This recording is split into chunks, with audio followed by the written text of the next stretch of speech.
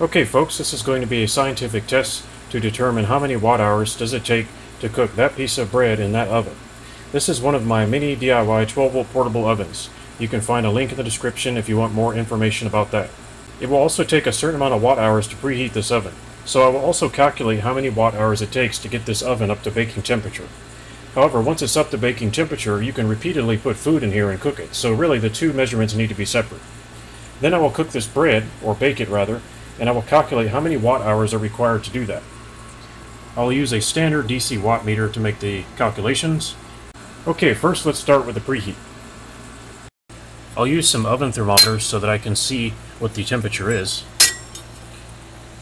Let's go ahead and put those in there.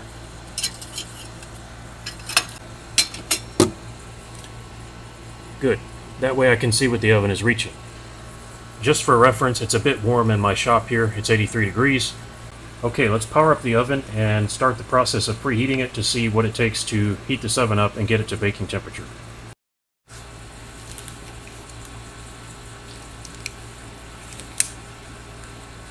Okay, we're drawing about 146 watts, 10.8 amps, 13.4 volts. The numbers are moving around a little bit, but you can see already that the watt hours are counting up. And now it's just a matter of waiting to see how many watt hours does it take, and or amp hours, to get this oven up to an operating temperature.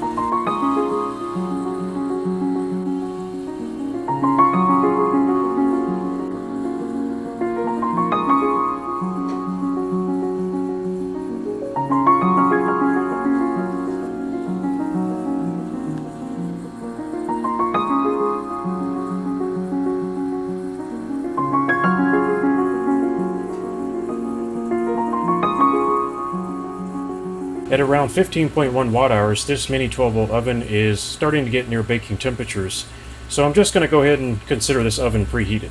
Okay, now that the oven is preheated, I'm going to reset it by removing the power source temporarily. This will reset the watt meter and zero it out, so I'm going to go ahead and do that now. Disconnect the oven, reconnect the watt meter. It's all zeroed out. Now I'm going to reconnect the oven. That's because I only want to measure the baking watt hours, not the preheat. I want to keep those two separate. So I've just zeroed out the watt meter in order to accomplish that. Now it's time to put the bread in the oven. Hopefully I can do that without burning myself again. Okay, the bread is in the oven. Let's go ahead and start the test.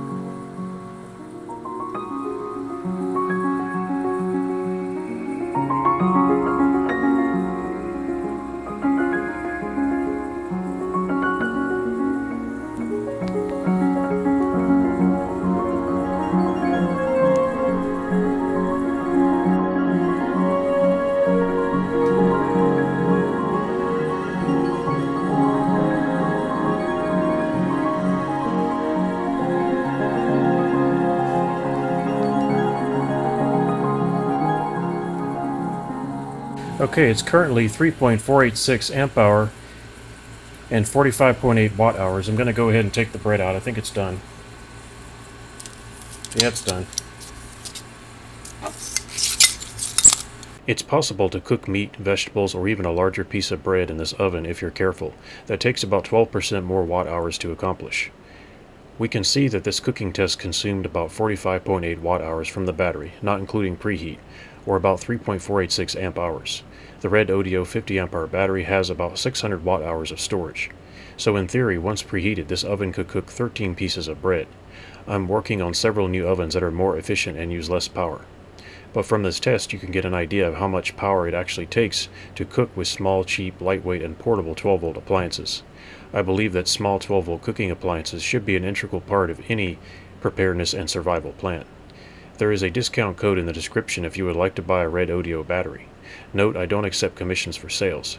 Thanks for watching and hope to see you next time.